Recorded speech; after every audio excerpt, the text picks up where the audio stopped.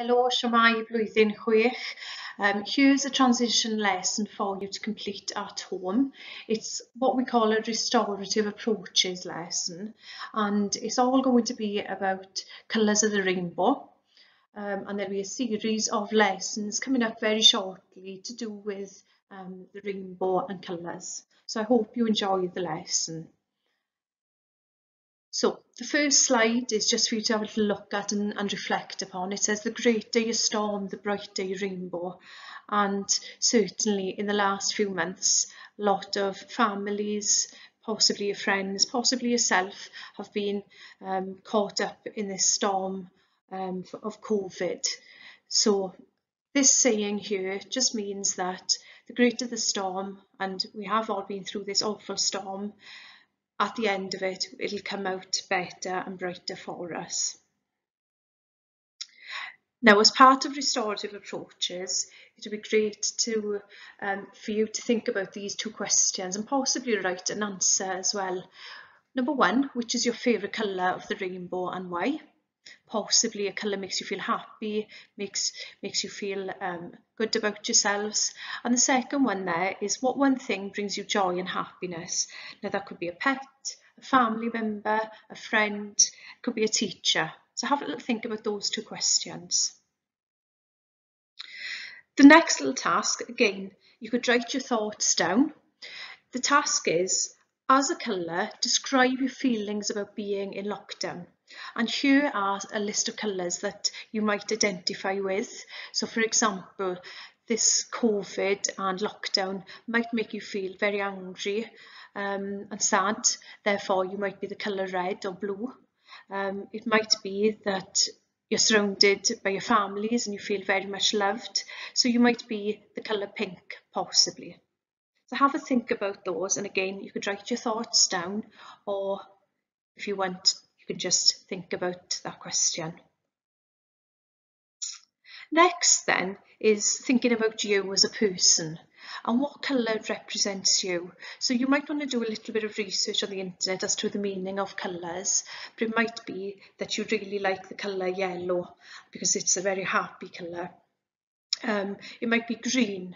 Green means growth, so it might be that you're continually developing as a person. So think of you, think of a colour, and think why that colour represents you.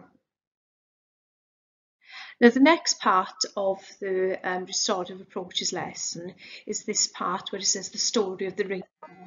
So I would like you to listen very carefully to this story, and there is a little quiz on Kahoot to go with the story, which I think you'll all enjoy. So here's the story of the rainbow. Once upon a time, the colours of the world started to quarrel. All claimed that they were the best, the most important and the most useful. Green said, clearly, I am the most important. I am the sign of life and of hope. I was chosen for grass, leaves, trees. Without me, all animals would die. Blue interrupted. You only think about the earth, but consider the sky and sea. It is the water that is the basis of life, and drawn by the clouds from the deep sea. The sky gives space and peace and serenity. Without my peace, you would all be nothing. Yellow chuckled. You are all so serious. I bring laughter and warmth to the world. The sun is yellow, the moon is yellow, the stars are yellow. Every time you look at a sunflower, the whole world starts to smile. Orange started next to blow his trumpet. I am the colour of health and strength. I may be scarce, but I am precious, for I serve the needs of human life. I carry the most important vitamins. Think of carrots, pumpkins, oranges and mangoes. Red could stand it no longer. He shouted out, I am the ruler of all of you. I am blood. Life's blood. I am the colour of danger and of bravery. I am willing to fight for a cause. I bring fire to the blood. I am the colour of passion and of love. The red rose, the poppy. Without me, the earth would be as empty as the moon. Purple rose up to his full height. He was very tall and spoke with great pomp. I am the colour of royalty and power. Kings and bishops have always chosen me, for I am a sign of authority and wisdom. Finally, Indigo spoke. much more quietly than all the others, but with just as much determination. Think of me. I am the colour of silence. You hardly notice me, but without me you all become superficial. I represent thought and reflection. You need me for balance and contrast, for prayer and inner peace. And so all the colours went on boasting and quarrelling, each convinced of their own superiority. In the midst of the clamour, Rain began to speak. You foolish colours, fighting amongst yourselves, each trying to dominate the rest. Don't you know you were each made for a special purpose, unique and different? Doing as they were told, the colours united and joined hands.